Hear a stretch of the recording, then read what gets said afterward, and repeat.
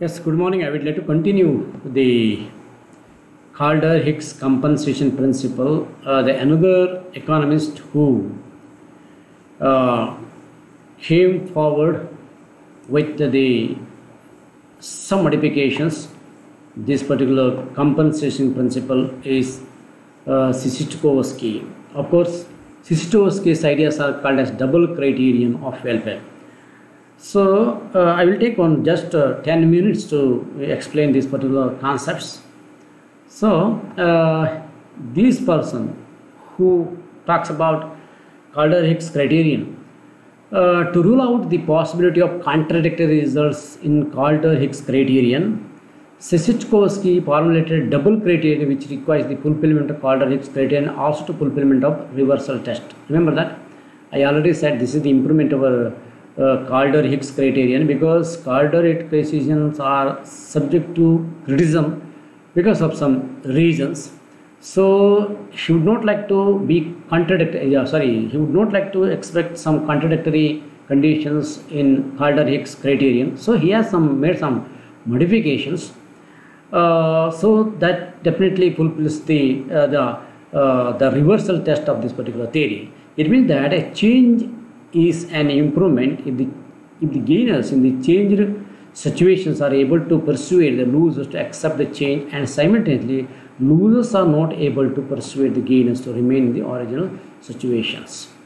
So he pointed out that it is possible to, according to Calder-Hicks criteria, that state B is better than state A. Please remember the ideas that we have discussed already in the Calder-Hicks theory. So here that B is better than state A, but once the society moves to the state B, the same criteria may reveal that the return move from B to A is also desirable on welfare grounds.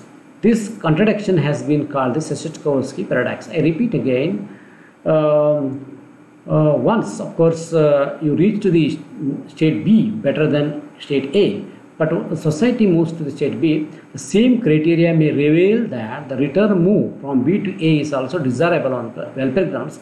This contradiction has been called the Scitovasky paradox. Most of the time we will think that once you reach to the A, then there is no chance to come back to the B. But this person is going to show that how there is a chance of come back to the B also. So that type of contradiction is been called as Scitovasky paradox. So Scitovasky pointed out that to get at the correct criteria of welfare, we must remove this contradiction. He has therefore offered his own criterion called the Scitovasky double criterion. I am not here going to discuss in detail about this theory, but this is the diagram. I hope that you are going to understand this diagram properly. The same diagram which we have taken earlier. Here it is. Scitovasky wanted an economic change to satisfy the double test, the fulfillment of Calder-Hicks test plus the non-fulfillment of the reversal test. This means that a movement from state A to B must be desirable in terms of Calder-Hicks criterion, but a return from B to A should not be an improvement on this criteria. The essence of Calder-Hicks Scitovasky criterion can be expressed thus: Calder-Hicks criteria are met if in an economic change gainers can overcompensate the losers. This reversal test is satisfied if losers are able to bribe the gainers to stay in the old position. The Scitovasky double test is satisfied, but the fulfillment of the Calder-Hicks test plus the non-fulfillment of the reversal test is very, very important. So these are the things that we are going to discuss about this Calder, Hicks and Scitovasky ideas. So you may refer these things and 1 or 2, 3 books also in regarding this one, because so that you can understand.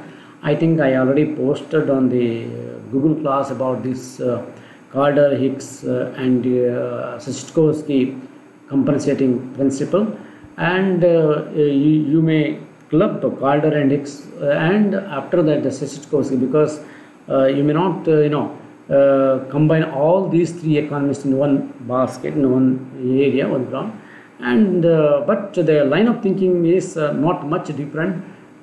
They want to go in a similar way, but some improvements would like to made by, some improvements are made by this one Scitovasky. So you need to study Scitovasky too. With these words, I complete the compensating principle of these two economists.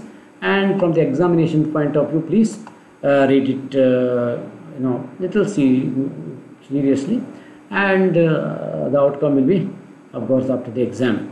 With these words, I complete this compensating principle. Thank you, dear students. Please read it. If you don't understand, please contact me also. Thank you.